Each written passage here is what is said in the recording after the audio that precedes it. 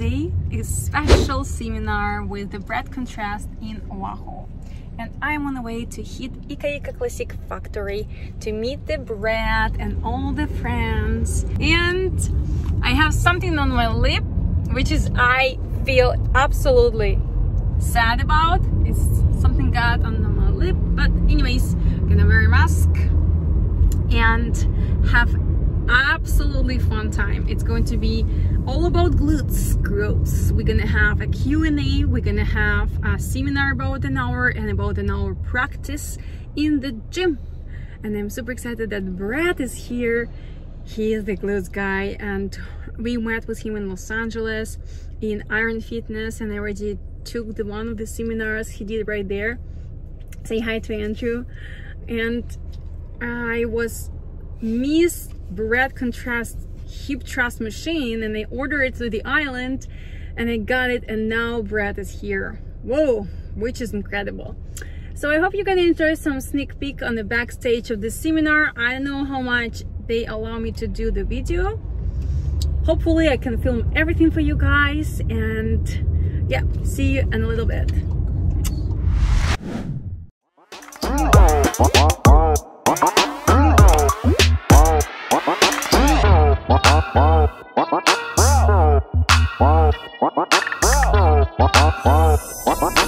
Here we go, guys. I'm here and I never seen Bret looking like this. Look at this. He has a suit on. Whoa, this is incredible. A lot of girls, not only girls, just a lot of people in general. Okay guys, it's super hot here. They asked me to don't make videos before we don't actually supposed to have a live. So I could make videos, couple videos for you guys, but not live. And this is what I will do. Hopefully they're not gonna kick me out. Thank you very much for attending, and I hope you get your money's worth. So I'm gonna get started. If you can't hear me, just tell me to repeat it, or you know, I'm trying to talk as loud as I can. Should have like a microphone or something, but anyway, also I want to say thanks to yeah. All right. Thanks to all the people at Ikaika for letting us. Is that how you say it? Ikaika. Ikaika. Or allowing us, because I was just I hate the cold, and I'm like, Mass, I'm going to come visit. And Mass is like, maybe you could do a seminar. And I'm like, there's like 2 weeks away. And then she's like, well, let's try. So we pulled it off. So anyway, I'm honored to be able to teach the Hawaiian people. Most of you are probably trainers. Raise your hand if you're a trainer. Okay, yeah, so most of you are trainers. So that's how it trickles down. And I love to see my methods spread around the world. So thank you guys for attending. Let's get started. And I want to thank my videographer Alex for letting us use a picture of his glute. 484% difference. So here's the problem. You start if people took glute to the end, they thought I had like lost my mind, but I was like, alright, let's just remember the article, I start out very like exercise. Deadlift. Well, I need to know what load she's using. How many hard sets she's my strongest deadlifter. How many hard sets of deadlift do you usually do a week? Exercises. Have you ever read an article saying you should rotate exercise around? With like periodization articles and things like that. You can periodize anything. Periodization means planning. I would get squat 2-3 times a week. You can get my squat time. You only never squat a couple times. You know? It's just like you don't live like your glute bridge. Now, you just get in wherever glute bridge form you like. Your standard form. Now let's put your feet close to your butt. Okay? Let's do 5 reps here. 5 reps with your feet very close to your butt. Really close to your butt. Yeah, 5 reps. Okay, raise your hand high.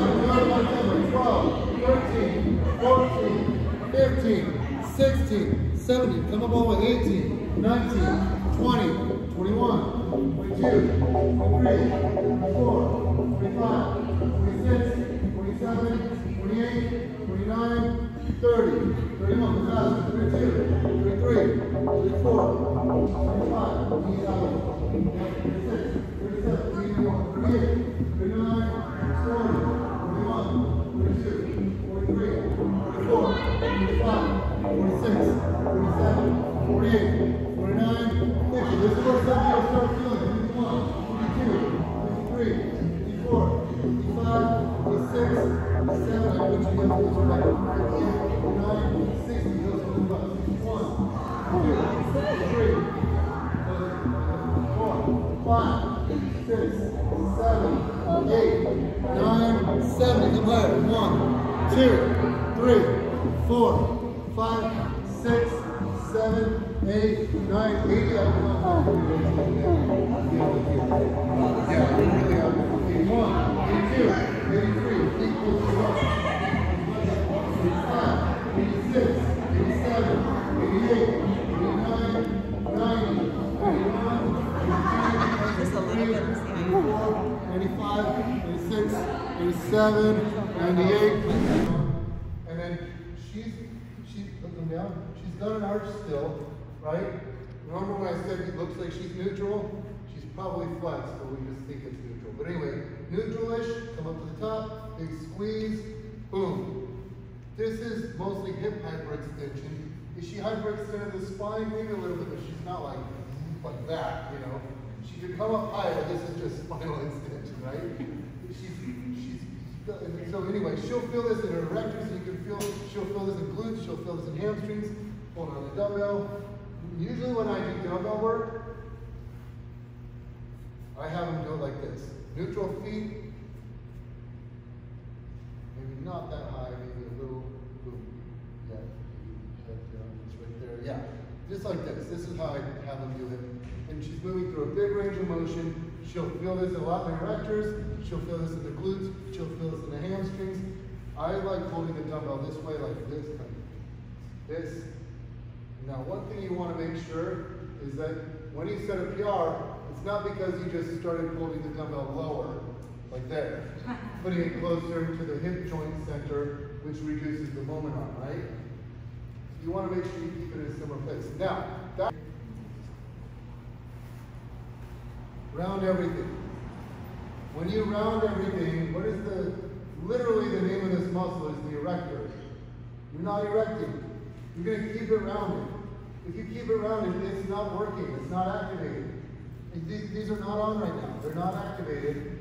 So you're not going to have much compression. People look at it and go, oh my God, that's going to kill your spine. No, it won't. It's just like bending over and picking something up. They're not activated. There's no compressive force. It's not dangerous for the discs. So you stay around. It's really hard for some people to do. Whenever I'm a trainer, I get someone who does this on their first try, I'm like, yes! Because I've had people out 2 months in, I'm like, I just like give up. I don't ever show them my frustration.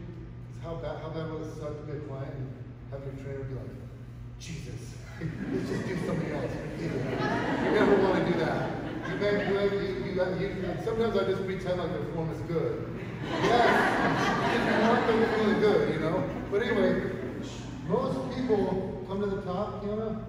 Most people can't do this. They have to do this. They can't uncouple hip extension with spinal extension. They can't do it. And you're like, no. So here's some cues that help. You say, here's your rib cage, here's your pelvis. You're rounded over. I do not want that distance to change. I want the distance from your rib cage to pelvis to remain the same throughout the movement. That works well. Another, I want you to swivel through the hips. Think of your back as just rounded, and you're just moving through the hips. Think of a bar through your hips, and you're just swiveling about that. Another cue, hump the pad. Drive your hips into the pad. What else do I say? Don't unravel. I say don't unravel the spine. Okay. And then sometimes I'll cue tuck the chin a little too, because that helps some people. Anyway, go for it. Oh, another thing, real quick. Kiana's not doing this naturally because she doesn't like, remember when I told her she likes to turn her feet inwards? But the research shows that most people, Kiana's not one of them, do way better when they flare the feet out. I'm talking 45 degrees, even more. This feels weird for Kiana. She doesn't know how to do it. There, you want to be like that. She won't like this as much though. This is more like 70 degrees flare. Some people even want to put their feet like flat. I tell people mostly 45 degrees, go for it. Okay? And this, when you have the feet turned out, it activates, it's going to do several things. It works more lateral hamstrings, less medial hamstrings, and more glute. But you can see here, you see this posterior pelvic tilt. It's like the whole body is working. Now, does this work more glute? More glute? Probably a little more glute activity and a little more lateral hamstring, a little less inner hamstring, medial hamstring. But here's the deal. When is she going to stop doing the set? Kelly, now put your feet straight the way you like to do it. When is this set going to end? It's not going to be because her erectors are fatigued. So for the first time, some people do this and they're like, wow, I finally feel like it's more of a hip extensor exercise rather than a pure posterior chain because it takes the erectors out of it. Okay, so extension is just through the spine. That's just spinal extension. So we're taking the spinal erectors out of the equation and making it more of a glute exercise. This exercise gets very high glute EMG, really high, probably second to hip thrust in glute EMG activity. And we do these two ways. We load these behind them. Okay, you can do that. Taking that.